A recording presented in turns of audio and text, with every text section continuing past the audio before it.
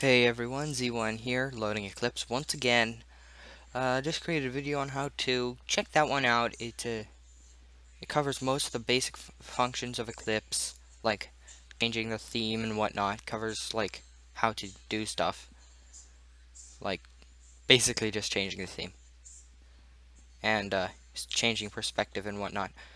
But that's pretty much all you have to do to use Eclipse. It's pretty helpful. Wouldn't mind some VB in here, but that's Microsoft language. So I'm gonna project, and let's see what's on the schedule for.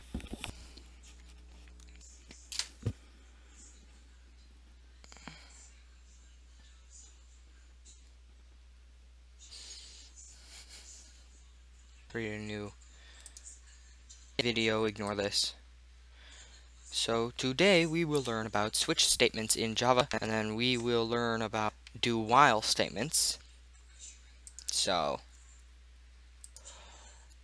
all that loop, all those looping statements.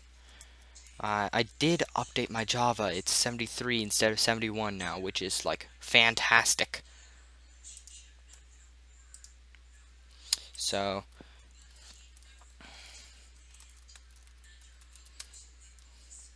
Eclipse doesn't take much space on your hard drive either way. You can download it from Oracle. So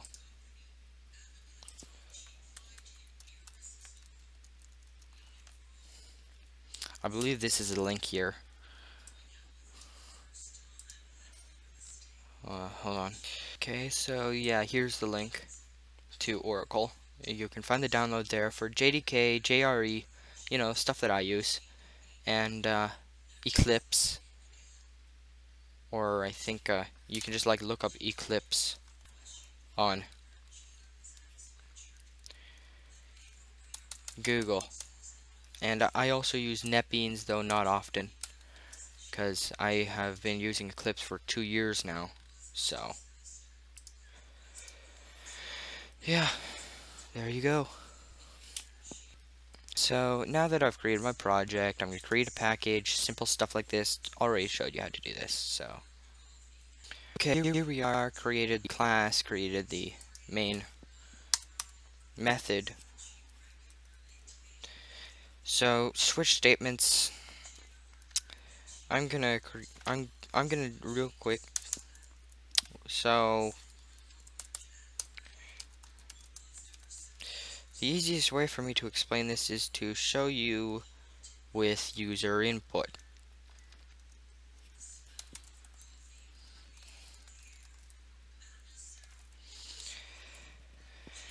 Okay, so switch statements are very basic.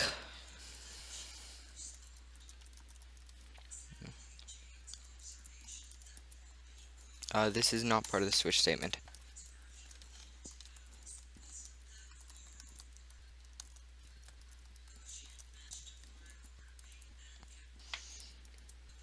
So some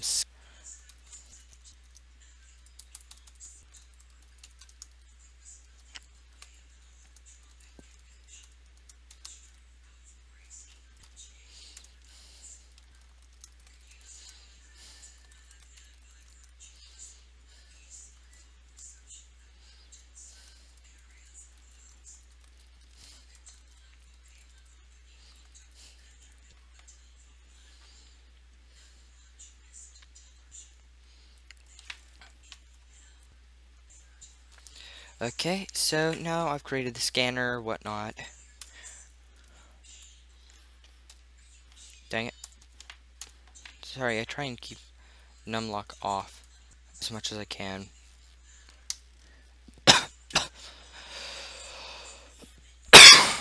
But, or I try to keep it on, rather. I don't know, on or off. I try to keep it so that if I press the 1 on the numpad, it goes to the end of the line, but,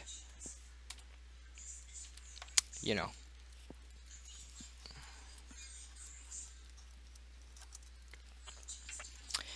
I use it as numbers as well. So we need to start our input. Next line. Oh, dang. It's SC. By the way, they are case sensitive, variable names. They are case sensitive. Okay, so if this S was capitalized and this C was removed, they would not be the same, which is actually better than VB, because VB you don't have to have it case sensitive. It just recognizes it for the text, not the correct capitalization. Yeah, can't speak today.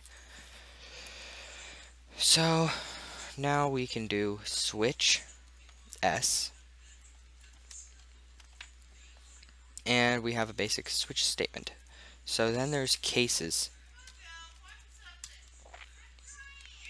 Okay, and then default. And each statement ends with break.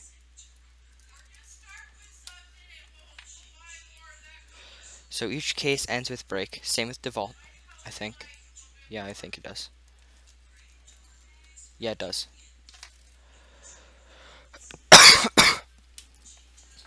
So now, if we want it to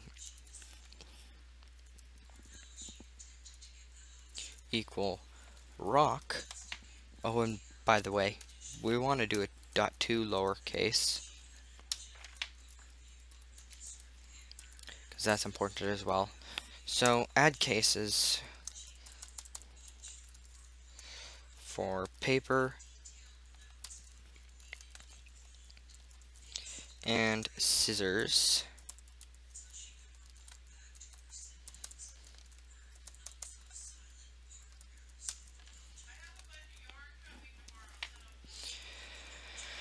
Okay, then we can just add text. So if it equals rock,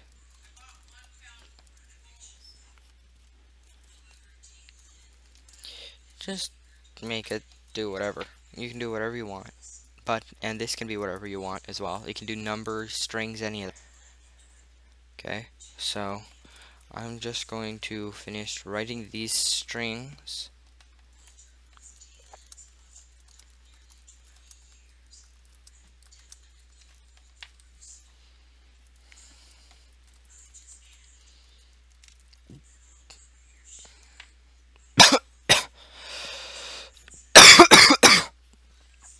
Been sick since December.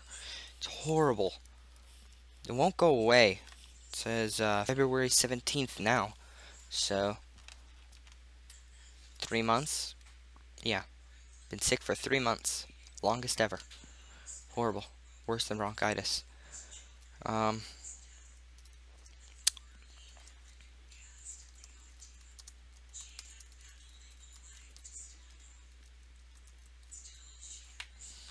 Okay, so when we run this,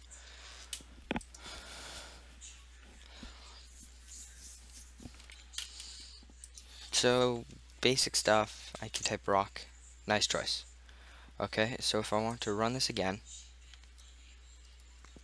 and type paper, choose paper as well. Okay, so now if I type scissors, I don't like scissors. Okay, and I need to add one more thing.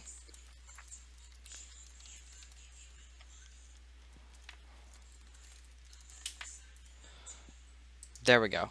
Okay, so now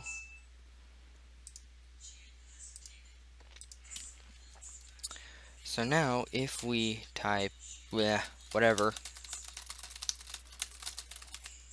there we go.